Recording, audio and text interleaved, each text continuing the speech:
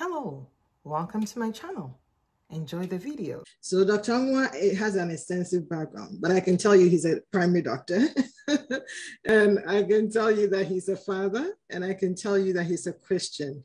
I think those are the big categories I'll put him in, but I'll have him introduce himself. Dr. Amoah, welcome to Masterpiece. We are excited to have you. In your own words, who is Dr. Amoah? Thank you very much for having me. I'm really excited, to be with you, join the conversation today. My name is Daniel Amoah, and I'm a primary care physician here in Florida. I am from Ghana, and if you permit me, a few minutes to tell you, a few things about myself. Now, first, I would like to, today's discussion, we're going to be talking about a few things concerning how we can reprogram our mind, right? Mm-hmm. So I want to ask you if anyone is here or anyone who has joined us, do you by chance know anyone who tried at the beginning of the year or last year and they set goals, wonderful goals? They were so excited, they wanted to lose weight or want to go to gym, all right, and exercise. Mm-hmm. And yet few weeks, after they've started, they stop. If you know anyone. By the way, I'm not talking about the person next to you, all right? Oh, yourself. I'm talking about you, right? Yeah, we have all experienced, that before. So we'll be talking about that. But yeah, so, permit me a few minutes to share with you. So I grew up in Ghana. And growing up in Ghana, my father had 2 wives. My mother and his second wife. And we all live in the household, the same household. My father had 15 children.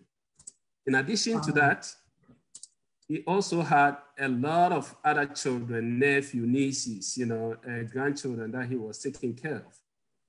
Now, of all the children, for somehow, I was the one who was always got into trouble. I was always in trouble. I wasn't good. I wasn't good at school. I wasn't good at home, all right? I would collect money as if I was going to school and I would go and ride bicycle, right? And this happened. Now, I was always fighting at school and always got into trouble. My twin sister, Dinah, she was the opposite. She was so organized. She would do her homework. She was good at school. So you could see the contrast, all right? Right. So this went on. I remember one time I was in grade 5, 11 years or so. I fought with someone, and that was in public school, all right? I fought with someone, and after the fight, I actually went ahead and broke the person, chair into pieces. Now, the school teacher wanted to punish me, and I ran away. So anytime I got into trouble, my twin sister would come and inform my parents. Now, I had an older brother who was 13 years older than me, Big Joe. The following day, he took me to the school. Actually, in front of the whole school, he spanked me, what we call canes. He gave me canes. I mean, that was very embarrassing. Now, all this while, I wanted to become a doctor. Wow. I wanted to become a doctor, all right? But I just wasn't good. So when we were going to the 6th grade, my sister, my twin sister, wanted to go to a private school. He told my parents, they took her to private school. And I said, I'm not going, I'm staying here. Why? Because of course, there wouldn't be anybody to report me if I did anything wrong. Now, fast forward, I was about 15 years, I decided to write common entrance examination to go to secondary school. For those of you who is not aware of Ghana's system, those days you have to write an entrance examination to go to high school. High school wasn't for everybody. Now, I wrote the examination and of course I failed because I just didn't know, I just wasn't good. Yeah, the following year, I had to write the exams again. And at that time I was about 15 years, almost 3 or 4 years older than the average, student at that time. And I barely made the exam, exams. I barely passed. I got 196. And that is the lowest mark that I have ever seen. I mean, people were getting 300. all right? Wow. So, of course, I didn't get a chance to go into my first, second, or third choice school. So my brother Big Joe took me to a school in Ghana, a village school somewhere in Ashanti region. Now, I was there for 2 years. You get up in the morning, most of the time, you will not get, water. So you have to walk almost half a mile to the stream, fetch one water for yourself, one for your senior, and sometimes one for the pantry before you start class. Now, sometimes the electricity was unreliable, generator was unreliable, so you had to light your candle or light your lantern and study. Now, this went on for 2 years. And I said, I need to change. At that time, my brother Big Joe was able to transfer me from that village school to a bigger school, Kumasi High School, that had, they did both O-level and A-levels, and it was far bigger. And at that time, I said I needed to change, and yes, I changed. In fact, I became so serious with my studies. I would say I was obsessed with my studies. Wow. I was so obsessed because I wanted to become a doctor. Now, the funny thing is, the more I continue to study, the more I got better. It reached a point that people actually were coming to me if they couldn't solve their maths, physics, biology, chemistry, they had to come to me. I was the guy they come to. Of course, they didn't even know that I didn't pass the entrance examination in the first place. Right? They didn't know. Fast forward, we wrote the O-level examination at the 5-year course, at the end of the 5-year course, and I passed. Not did I just pass, I passed with grade 1 distinction, graduating top of the class. I mean, I'm talking about someone, Tina, who did not even pass the entrance examination in the first place and barely made it, the second time, graduating top of the class. Fast forward 2 years later, A-levels, also graduating, top of the class, that enabled me to, go to medical school. Now, I just want to point out, all this while, I believe and I saw in myself that I'm a doctor. For somehow, I just believe. And I remember going to school, the village school, all right, somebody who did not pass entrance examination, coming from a public school, all right, and going to a village school.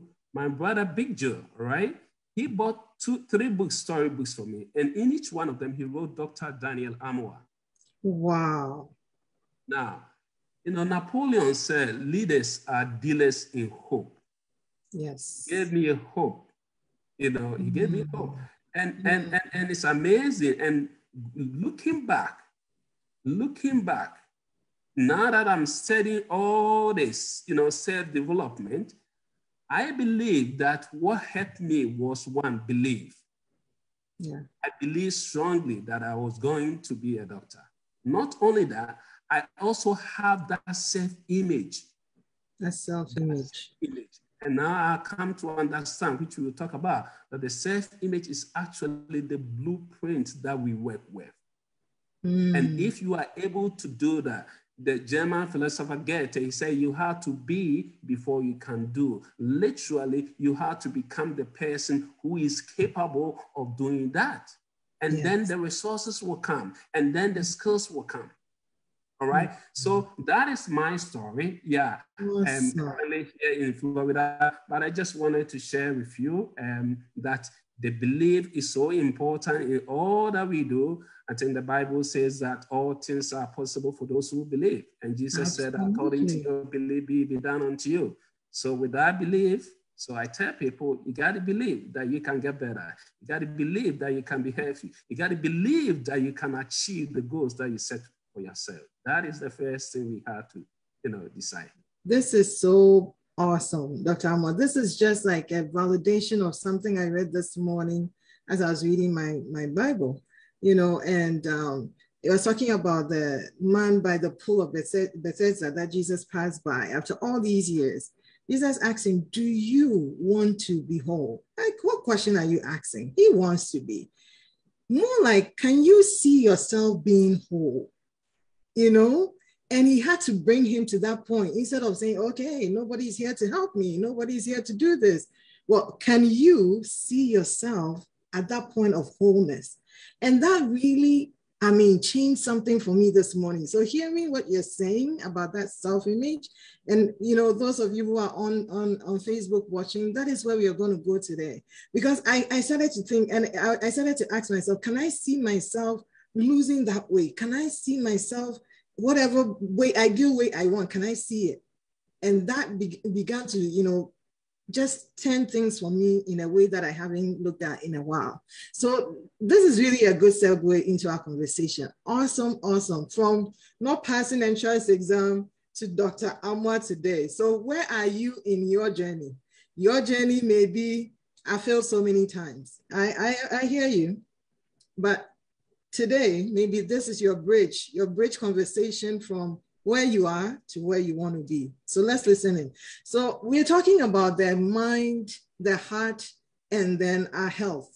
And this combination is not typical for when you go to your primary doctor. They're not talking to you about these type of things. So why, as a doctor, why is that important to you? What have you seen in your practice that makes you want to get your patients or get us as even people to be thinking when we look at our health, our mind, our heart, and how that connects to our health? Why is that important? I think good question. I think the Bible says in Proverbs 23 verse 7 that as he thinks in your heart, so you are, right? Mm-hmm. As a man thinketh in his heart, so is he. So as you think and as you feel, your heart, we are talking about feeling, we're talking about emotion, right? Mm-hmm. So your thoughts and your feelings actually determine your personality, all right? Mm-hmm. We know for sure that the language of our mind is our thoughts, and the language of our hearts, of the body, is feeling. And these two make the personality. So it's so important. So in everything in our health, it's our thought and our feeling that determines who we become. So when I started, all right, and as a physician, you start and you are taught to advise patients to lose weight, exercise, quit smoking, and I continue to do it over and over. But I realized that, wait a minute, people are not changing. People are not changing. Weight. No. And we come in, when we are even coming to see you, we can even try to not eat for a few days so we can make up the scale. But yes. People don't want to be weighed, all right? So it so happened that, wait a minute, all that I was teaching people about strategy. The strategy is important, don't get me wrong, all right? Good strategy will help you. But the strategy actually makes only 5 or 10% of what we want to achieve in life, in every area of our life. The rest is about mindset. The rest is spiritual, it's mental, it's emotional, it's psychological, all right? And therefore, I believe strongly that if we have to change, it has to come from within. All right. Sometimes, people want to change and they see this kind of exercise, they see this kind of program and they want to join. Fine. But the question is, are you ready? All right. So I have seen patients that have gone to do bariatric surgery, gastric bypass, and they gain the weight back. Why? Because mentally they were not ready. So it is so important. All right. Now, the sad thing is, if the Bible says, Tina, that as you think in your heart, so are you.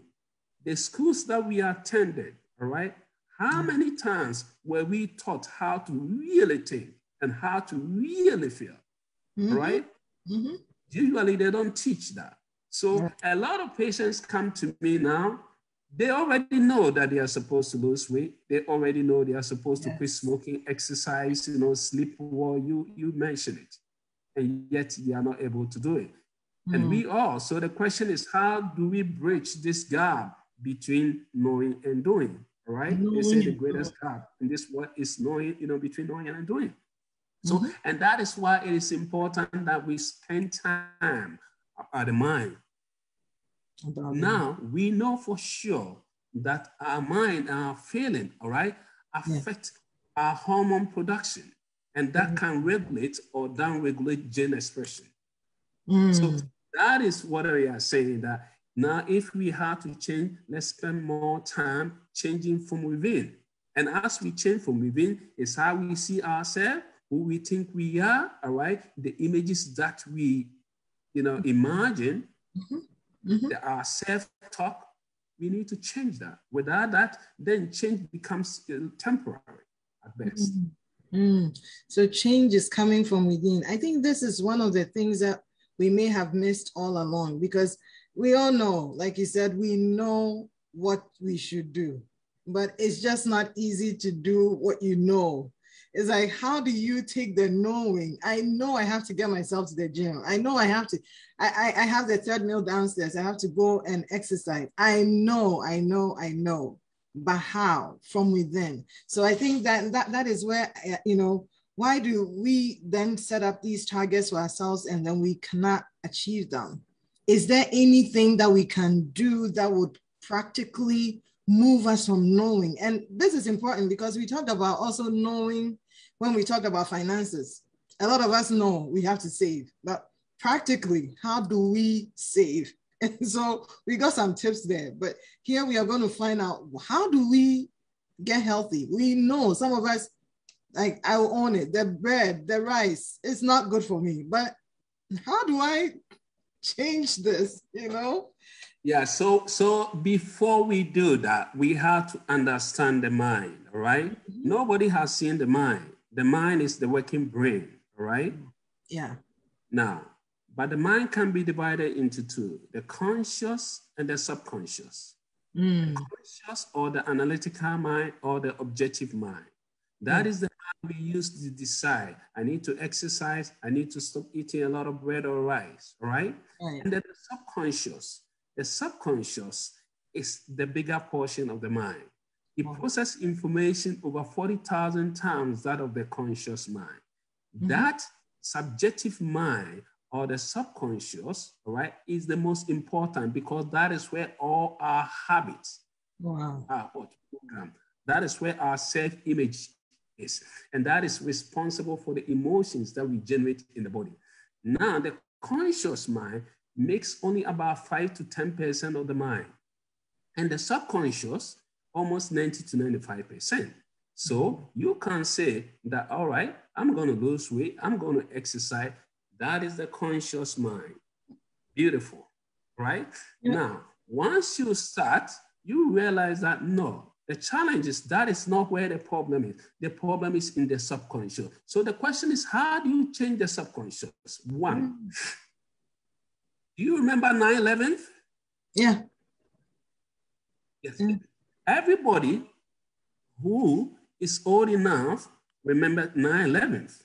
And they remember exactly where they were when it happened. I remember I was in London when it happened. I remember the jeans I was wearing, the backpack, I was coming from a library. I remember exactly in detail. Why? Because of the emotion involved. All right? So anything that is attached to emotion, we are able to sink into the subconscious mind. And let me explain. We said that we use our conscious mind to decide what we want. But if we have to change a habit, we have to change in the deeper subconscious mind, all right? So for example, you said, I want to quit smoking, or I want to exercise. Yeah. And then you find, something you want to do. You say, no, that is important, but that is not most important. You have to write down why you want to lose weight, or why you want to exercise, or why you want this amount of money. And write as many why. It's so important. Make it emotional, many, and gigantic. Yeah. You have to write as many reasons why and make it emotional. There is a saying that if you have overwhelming why, the how will take care of itself. Absolutely. So I tell people, take time and write down as many why you want to lose weight. Now, on the other hand, you can also write, for instance, if it is health, you want to be healthy, you want to exercise, write on one side why you want this, all the benefits that you will get if you lose weight. On the other hand, write down all the problems that you can get if you don't lose weight. Wow. Why is this important? Throughout history, human beings, we are always influenced to seek pleasure or to avoid pain. In everything we do, we can split it, all right? And you can tell that we do it to seek pleasure or avoid pain. Yeah. Let's take work. Why do we work? All right. A lot of people work because they know that they are here to add value to what, each other, all right, to serve others. So they will even work even if you don't pay them. However, some people also have to work because if they don't work, they don't like the consequence, all right? I mean, even think about religion. It's heaven or hell. That is what it is. Yeah. Wow. So we need to leverage this. We need to write as many why we want this and then emotionalize it. And what you do is every day you read this. Every day you got to read it. Every day you read it. Every day you read it as many times as possible. When you do that, you are reprogramming your mind. And it's so important. There is another thing that you can also do. We know that repetition. If you do something over and over and over again, it becomes a habit, all right? It becomes a habit. Yeah. Now, how long does it take for a habit to form? According to University of London research, the average is 66 days. 66? I thought it was 21 all along. Yes, a lot of people say 21, 30. That is the minimum. Oh. So it depends on the habit that you want to change. It is what? An average of 66 days, all right? So we have to anticipate this. So that is one way of changing that which is in the subconscious mind. Another way is also, we talk about you have to change the self-image, how you see yourself, who you think you are. I'm not talking about the image you see in the mirror. I'm talking about your self-conviction, who you really think you are. Wow. This is so important because nobody outperforms his or her self-image consistently. It never happens. So the self-image can be likened to the thermostat we have in our home. Yeah. Set the thermostat to say 74, all right? And guess what happens? If it heats to 76, the air conditioning kicks in, all right? And then it brings it down. Yeah. If it gets cooler, the heater kicks in and it brings it back to 74. Our self-image literally is like that. In the 1960s, Maxwell Morse wrote a book called Psycho-Cybernetics. Yeah. Maxwell Morse was one of the very famous plastic surgeons. And he actually coined the term self-image. What he found out was a lot of people came to him for plastic surgery. And he changed their lips, their nose, their ears. Everybody thinks, he did a beautiful job. But a lot of people, they still thought they were ugly. No matter what he did. So he realized that, wait a minute, there's this image that I'm dealing with, but these clients have their own self-image, how they see themselves. Yeah. So nobody, the self-image is the blueprint we work with. The question is, how do you change the self-image? Yeah. You change the self-image by imagining the new you. Imagine the new you. Yes. So imagination, as we know, is one of the higher faculties of the mind. Albert Einstein, he said, it's more important than knowledge. Yes, imagination is more important than knowledge, all right? It is a powerful tool. Most of the time, of course, we use it to our own disadvantage. A lot of people talk about fear, anxiety. It's all imagination at work, all right? They haven't happened yet, all right? So how do you do that? So this is when you sit down and you ask yourself, for example, if I have lost 20 pounds, how will it feel like? And then you begin to imagine the new you. Now, as you imagine the new you, that is important. But most importantly, you have to feel it as if it is already happened. Wow. The philosophers call this living from the end. Because acceptance of the end, Tina, actually was the means to the end. You literally have to become the person who is capable of doing those things. Don't be worried about how you're going to get there. You got to leave it to God.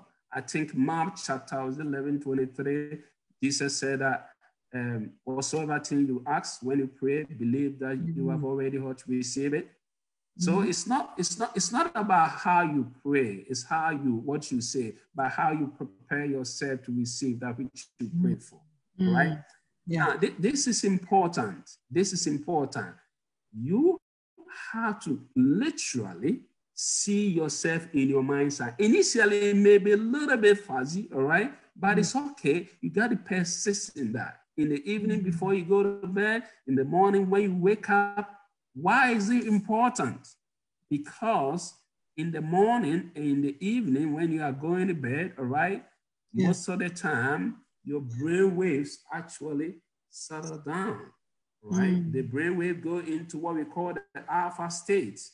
At that time, it's been shown that you are able to impress the subconscious mind better than any time, all right?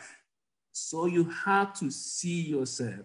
And also, you have to embody the feelings that will be yours if you have already achieved that which you want.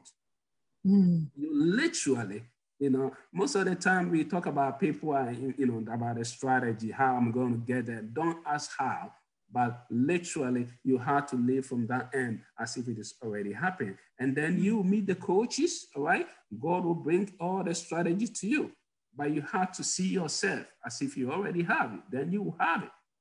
Amazing. Amazing. Look, the Bible is so true. Oh, yes, Everything that you said is like, he told Abraham that I've made you a father of many nations. Before whom he believed. He didn't even see it yet, but against hope, he believed and he just imagined it and he saw it. And he saw it actually in the physical later, years and years after.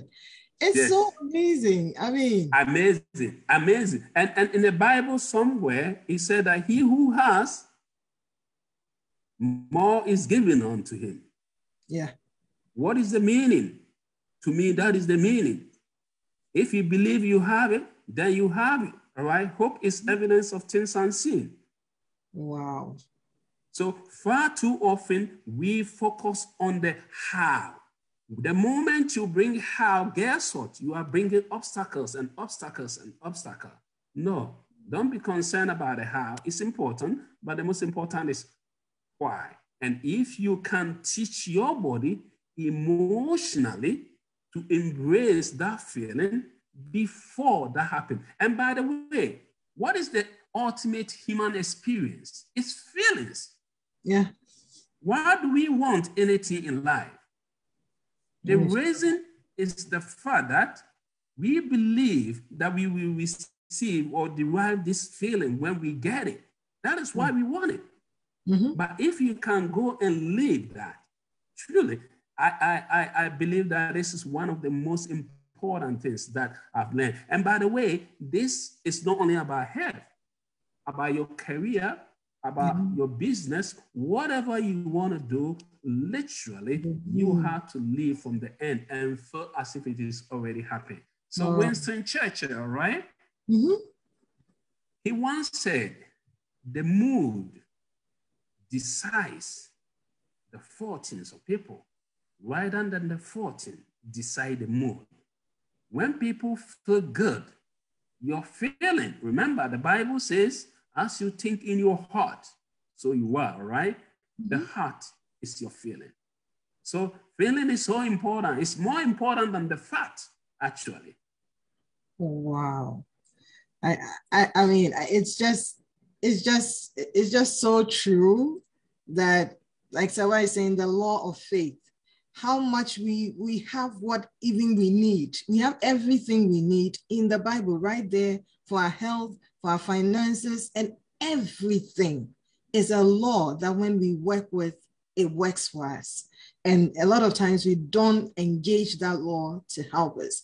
So now I'm going to shift gears a bit and ask you about some of the underlying conditions that seem to run sometimes in a family. Is that also a mindset thing? Because it could be that a family will have diabetes, let's say. It runs through all the generations. The mother had it, the children have it. And can we reprogram our minds to be the ones that in our time, this diabetes thing is not going to happen? We're going to shift it so that we can have a different breed, especially as Christians. We can, take a different turn and go into good health and well-being for the rest of, our lives. Yeah. Yes. In fact, research, remember years ago, we started understanding biology, right? Mm-hmm. We started understanding genetics. And the idea initially was that every disease was transmitted, through genetics. That was the idea. But then we realized that, wait a minute, you have two identical twins. One grew to be 80, the other one 40, 50, they get cancer. What happened? Later on, we came to understand that, wait a minute, the environment is actually more important than the genes, all right? Wow. So we found out that of all the diseases, about 1% is directly transmitted by genes, like sickle cell anemia, all right, and certain rare genetic condition. Most of the time, you may have the gene, but whether you're going to express it or not, determined by the environment. What you do, what you eat, your lifestyle, all right, the stresses in life. This is so important, all right? Wow. So later on, then we realize that, wait a minute, the environment is important. So I used to say that, there was a saying that genetics loads the gun and the environment pulls the trigger, all right? So the fact that you have a genetic, predisposition does not mean you are going to go ahead and develop that condition. Amen to that. Usually one gene can go so many ways. Sometimes one gene can cause for the synthesis of almost 20 different proteins. Wow. Whether it goes here or here depends on the environment. But later on, they also found that the environment is important. However, you can also have identical twins living in the same environment, the same lifestyle. However, one will grow to be healthy, the other one will have all diseases. And then we came to understand that, wait a minute, our thought is also very important. Thought and our feeling. So now it's a fact that our thought, actually, stress can produce hormones. And these hormones affect how the genes express themselves. Amazing. In much the same way, our thought, all right, can make us healthy. Our thoughts can make us healthy. Yes. Again, it goes back to what the Bible says, as you think in your heart, so you become.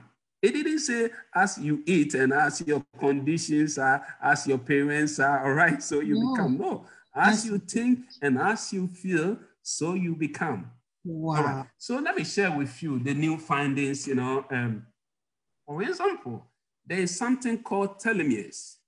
Now, telomeres, when you have a string of DNA or the chromosome, at the end, we have the telomeres. It can be likened to your shoelace.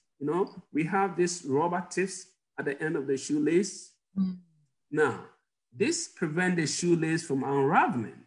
In much the same way, the telomeres prevent the chromosomes from unraveling. Okay. Now, when you were formed, I don't know if you remember the day of conception, all right? When you were formed, by the way, you were just one cell, and then it divides. As we age, the cell divides. Now, as it divides, new telomeres are formed. However, the length of the telomeres gradually decreases. Okay. They found out that there is a direct correlation between the length of telomeres and our health. For example, those who have short telomeres, they are at risk for developing Alzheimer's disease, heart disease, diabetes, cancer, you mentioned it. Really? Whereas those with long telomeres actually live longer. Now, there's a lady, Barbara Blackburn at UCLA, University of California, LA. She won a Nobel Peace Prize, for that, for the work that she did. She discovered the telomerase, the enzyme that is responsible for elongating or synthesizing these telomeres. Now, this is what they find out. For example, those who are really, really stressful in life, I'm talking about those taking care of Alzheimer's disease or those who have children with autism. These people are really under stress. Guess what? Most of them have short telomeres. Really? All right. So what they did was they found out people, volunteers, and they said, okay, let's do some intervention here, lifestyle changes, and see if it can lengthen the telomeres. So what did they do? Exercise, walking 20 to 30 minutes, a day, moderate exercise, eating plant-based diet, especially low-fat, whole food diet. Right. They also let them get, stress reduction techniques like meditation or yoga, and also societal support, intimacy, and love. Guess what they find out? Within a short period, their telomeres increased by 10%. Those, who didn't do anything, it decreased by 3%. So what we are saying is that actually our thought, exercise, lifestyle changes actually increase telomeres. Now, this is most important. Another one, the enzyme called telomerase. The more you have, the better, because they're going to help you to produce, longer telomeres. What they found out is that when volunteers were made to stand in front of unfriendly audience to give speech, guess what? Their telomerase level actually went down. Oh. When they begin to meditate, it goes up. All right. Again, this is going to show that stress, all right, and for that matter, lifestyle affect our health more than anything. So I tell people, instead of spending your time and worrying about what your parents have and did not have, rather, you have to focus on what you can do. Now, the challenge is most of the time, the same food that the parents ate, the same lifestyle, they pass it on to their offspring, all right? So they end up manifesting the same disease.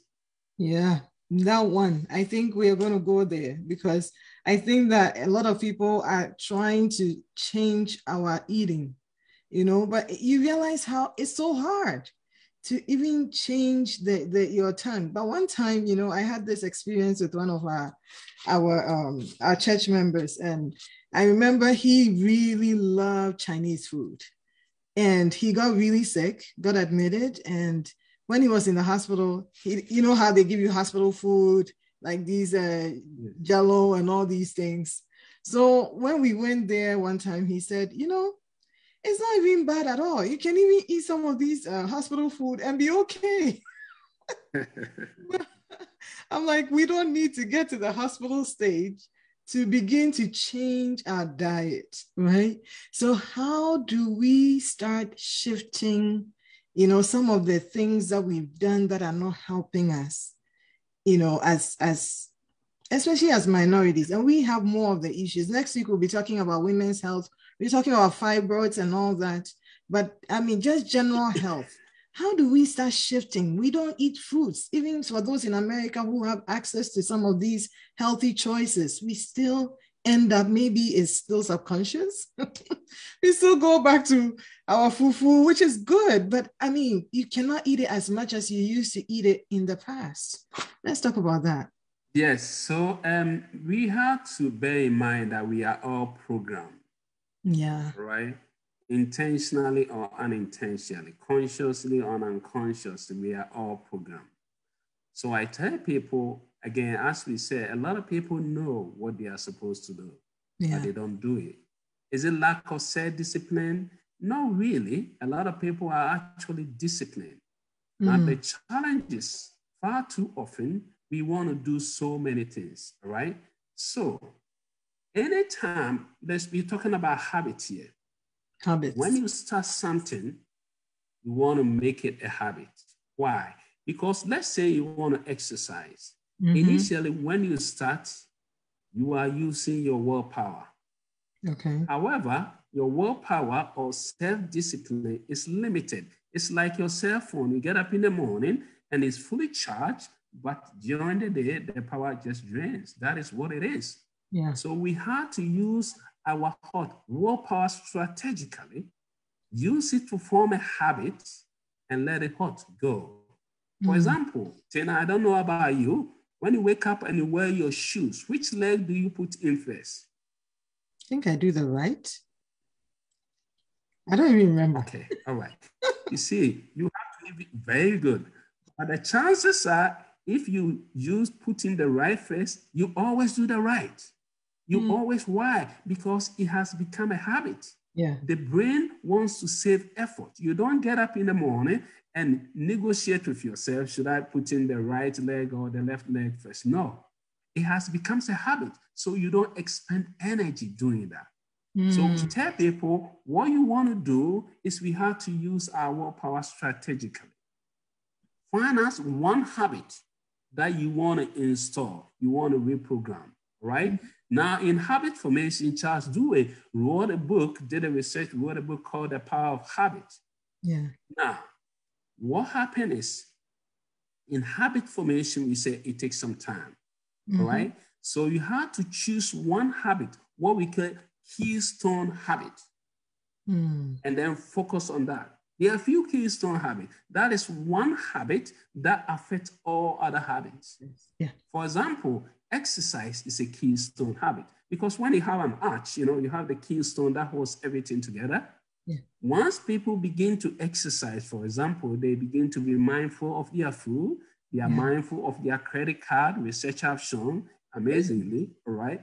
Yeah. Meditation, for example, is a keystone habit. Why? Because you'll be mindful of your thought and what is going on, what you eat. So what you do is, we also tell people, make it so simple and so easy that you don't feel. Right. What do? If you are going to exercise, the research shows that it's better to exercise every day than to do it every other day. And if you are going, it could be 10 minutes, all right? A lot of people, if you ask them, can you do burpees or can you do, push-up or can you do something for 10 minutes? They will say yes. Yeah. So focus on that. Do it over and over and over again until it becomes a habit. Once it becomes a habit, you don't negotiate with yourself. You just get up and do it. So we see a lot of people getting up in the morning and they are running. And a lot of people say, wow, this guy is very disciplined. It's not discipline at that time. It has become a habit. It's unconscious. They just do it. Now, the other thing we also bear in mind, we mentioned 21, 30 days. Let's say it takes 30 days for a habit. You have to embrace the process. Yeah. You have to remember that the first 10 days, we call it the unbearable phase. Right? That is why a lot of people say, this is not for me. I can't do it. And they stop. All right? But if you continue, the second 10 days, we call it uncomfortable. Yes, you might even begin to get some benefit, but you still have to negotiate with yourself every day in order to do it. But the next 10 days, we call it unstoppable. At that time, the habit begins to form. And now research have shown that every habit, actually neurologically, you have connection for that. Your brain has begun to actually rewire for that habit. All right. So I tell people, you can't do 3 or 4, you try to change at the same time. Usually a lot of people, it's not easy. You set yourself for failure, all right? And also, you got to treat yourself with compassion. In other words, if you fail, you get up. Somebody say, I'm never down. I'm up or I'm getting up. All right. So you don't have to, because the change is not a straight line. Sometimes 2 steps forward, you know, 1 step back, 2, steps forward, 1 step back. So we got to bear in mind, choose a habit, something that you can make it. It could be 3, 4 months, and therefore you don't even get up and think about it. And then you go on to the next habit. Amazing, amazing. I'm going to share one of my wake up apps with everyone. It's a 7-minute workout. Initially, when I started, I'm like, 7 minutes, I can do 7 minutes because I've been struggling to go to the gym, and I won't go, and I won't go. 7 minutes. Yes. Now I don't think about it. The 7 minutes comes, and then I do another one, and another one, and another one, and then I stay there for 30 minutes. But it started with just making it easy for myself. 7 minutes. I'm like, yeah, 7 minutes is doable. So I think that is a really key thing to our success. Taking that, one thing, that keystone that we need to change, that will trickle down and work on everything. Hi, Millicent. He says, I'm never down. I'm either getting up or I'm up. It's amazing. Wow. It's just interesting how, all these things tie together and how we can form some of these habits that we struggle with, as we are getting closer to the time. If you have questions, please feel free to post it, and we can ask Dr. Amoah to elaborate or, ask any questions that you have. But I think you mentioned something, and I think it's something that I want to go back to, the practical steps for stress reduction. So I have a lot of people in our community, in the Blacks, among Black minorities. We have a lot of high blood pressure, right? Diabetes, high blood pressure, those, are pretty common. But high blood pressure especially, is that something that, apart from, I know some people would say salt, but I think stress also adds up to it a lot. So yes. How is that? If you can take a few of the common ones that you typically would see and give us some practical tips around them, I think that would be awesome. So stress, as you and I know, affects everything negatively, all right? Your relationship with your spouse, your relationship with your children, your work. Stress can affect everything. And we have to take, maybe a minute or so to understand stress. Stress is important to us. Why? Because it helps us to avoid danger, run away, all right? Those times, if, a lion is coming, you have to develop have some stress response. So it's an adaptive, mechanism that we all have in us. So nobody can run away. The question is, how do we, reduce stress? Now, human beings, our prefrontal cortex, the front of the brain, which is almost 40% of the size of the brain, all right? Mm-hmm. We don't have to wait to see a lion to turn on this stress response. Now, a lot of people can turn on this the moment they see their mother or father-in-law, right? they can turn on the stress response the moment they see their ex, all right? That is human beings. It's amazing, but we know that stress causes release of cortisol, adrenaline, stress hormone. It will cause your blood sugar to go up, your blood pressure, palpitation, sleepless night. You mention it, it's going to affect you. Your asthma, your heart, everything stress. So the question is, how do we reduce stress? One, William James, considered the father of American psychology, once said that our greatest weapon, all right, against stress is our ability to change one thought, with another thought. That is the ability. Don't try to wait until you resolve every problem, right? Before you, no. For example, talking about forgiveness. I've seen a lot of people, they are so stressful. Why? Because they can't forgive their mother, father, friends, somebody who disappointed them, all right? It's amazing. And we should remember the Bible says that if you don't forgive, my Heavenly Father will not forgive you. So I tell people, by forgiving, you are not condoning what the person did, to you. By not forgiving, you are not punishing the person, all right? And by forgiving, you are not inviting the person to come and what? And hurt you again. Forgiveness is a selfish act. You need it more than the other person needs it. Yes. So I see it all the time. I said the earlier you forgive, the better. It's amazing. So forgiveness is a big thing. The other thing also is that to reduce stress, I think we have to really come to understand who we are and who we are not. We have to understand that. I believe strongly that once we understand who we really are, actually our stress goes down. For instance, a lot of people think that they are what other people think about them, but we are not. We are not our accomplishment. We are not our past. No. We are not our success. No. All right? In fact, we are not even our body. This is important. And we are not our feeling. And we are not even our mind. Right. The Bible says that God is a spirit. Those who worship him might worship him in the spirit and in truth. And the Bible also says that God created us in his own image. Right. And therefore, we can say that we are spirit. We are just having this earthly experience. That is who we really are. But I want to spend a little time because stress is a mental thing, right? Yes. It is coming from our mind. It's coming from our thoughts. Now, the question is, are we our thought? No, we are not our mind. We are the one that are aware of our thoughts. So you think all the time, Tina, and you probably talk to yourself as I talk to myself. Right. The question is, when you are talking to yourself, who is talking and who is listening?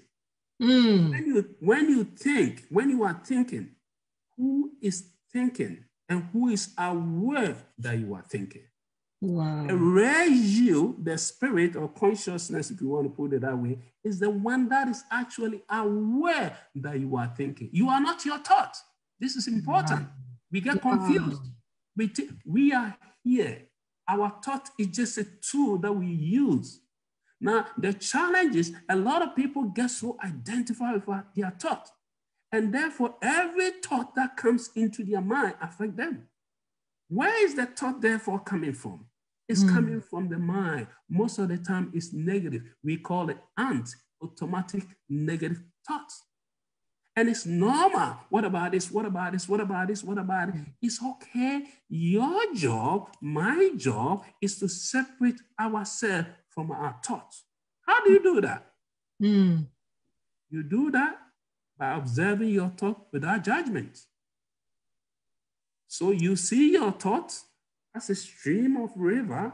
Just don't jump in, because the moment you jump in and you identify with it, it will suck you in, and then you become what you think about. Now, this is interesting.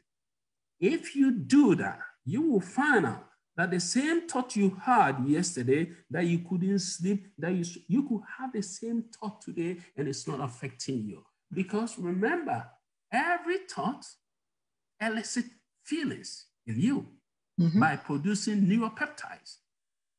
That is when you believe in that. But if you are not believing in that, then it's not affecting you. So we should remind ourselves that we should not allow our thought to drive us crazy, as a lot of people say. Amazing, amazing. Now, this is important. Yeah, this is important that we have to really bear in mind that when people are stressed, I ask them what they are stressed about. Usually it's not what has happened. It's how they perceive it and the meaning they give it to it and the story they attach to it. And you get what I mean? Yes. That is the problem. That is the problem. Not that which has happened. So we should not please listen to our thought. Most of the time, it's not true. It's negative. It's repetitive. It doesn't serve us any good. I like it. I think this is so deep. You have to almost like sit down and think about some of these things, because I mean, I think this week something happened.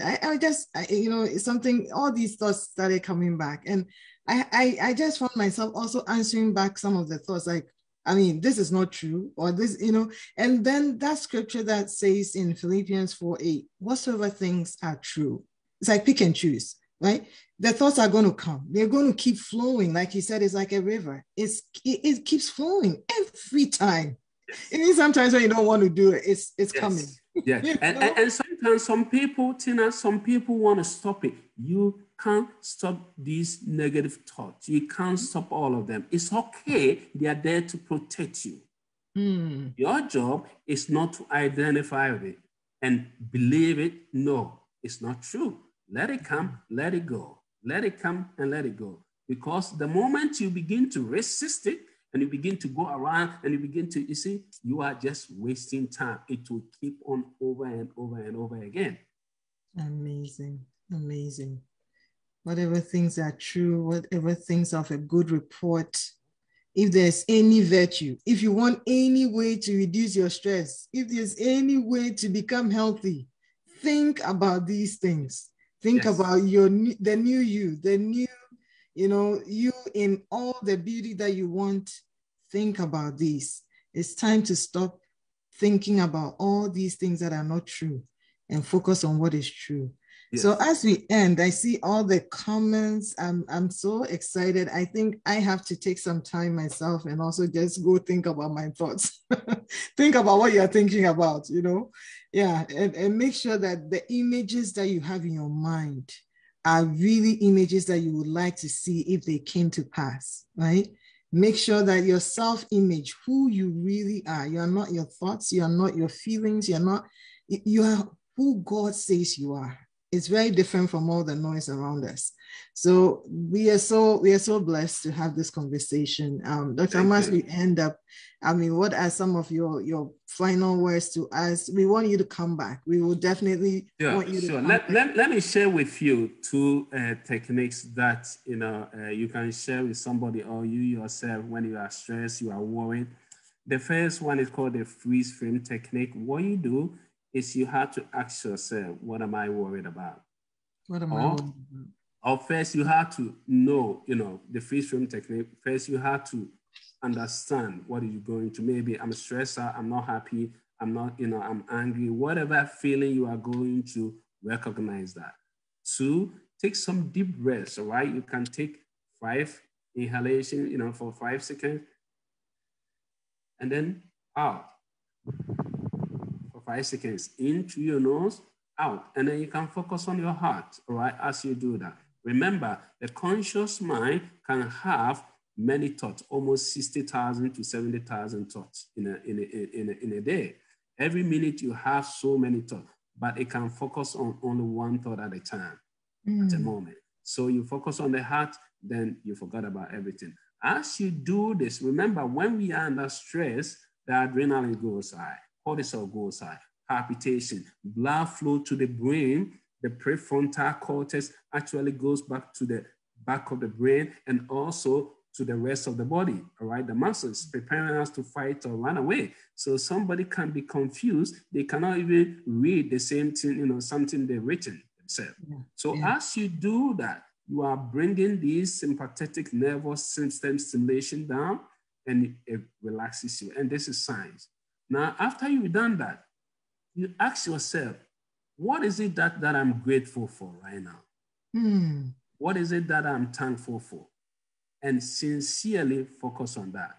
If you cannot think of anything you are grateful for, look back in your life and ask, what event, what is it that I was so grateful for? What happened? Maybe it could have been the day that you said yes. It could have been the wedding day or the day you had your first day. Whatever it was that you were so grateful for, go back and relive that event. Now, this is what happens. Gratitude is amazing. There are 2 emotions, Tina, that affect all of us more than any other emotion, and that is fear and anger. But we cannot be grateful and angry simultaneously. And we can be grateful and fearful simultaneously. The research shows that it takes about 15 seconds on average for gratitude to affect how you feel. It's amazing.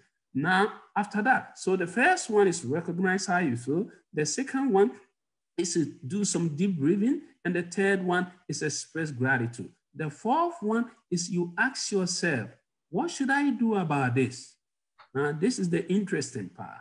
At that point, the answers that you come up with tend to actually to better one, right? When you are crazy, we are all stressful, you got to be careful. Otherwise, you look back and say, Why did I do this? Why did I say, why did I send this email, right? Because you were not thinking right. So you want to settle down and then you give a response. So it's amazing, all right? Now, the other one that I want to share with you quickly is called worry buster or disaster report. Let's say you are worried about something. First, you have to write down specifically what you are worried about. Two, you have to determine the worst case scenario because that is what we are afraid of most. Yeah. Three, you have to accept the worst case scenario. You say, Lord, I don't want it. But if this were to happen, let your will be done.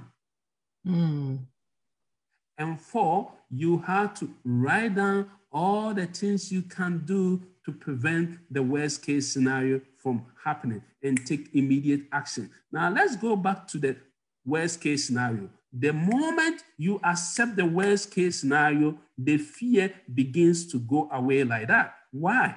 Because most of the time, we don't want to hear anything about this worst case scenario. It could be losing your job. It could be death, whatever it is. We don't want it. And that resistance is what keeps bringing the stress and the worry. We are so afraid. It may not happen, but we are so worried. But the moment you say, if I lose the job, it may not be the end of it all. If I lose this, it may not be the end of life. Guess what? Yes, you're going to pray and you're going to work to prevent that from happening. But the moment you accept this worst case scenario, most of the fear begins to wipe away like that. And then you use the energy. You see, we tell people you got to use 90% of your energy finding solution, not worrying about a problem. Wow. So you then use the energy and focus on all that you can do to prevent the worst case scenario from happening or making it better. Amazing. I didn't get the first one, the freeze, and what was the first one? The second one, the freeze frame technique. The freeze frame technique. So the US military, the FBI, they all use the freeze frame technique.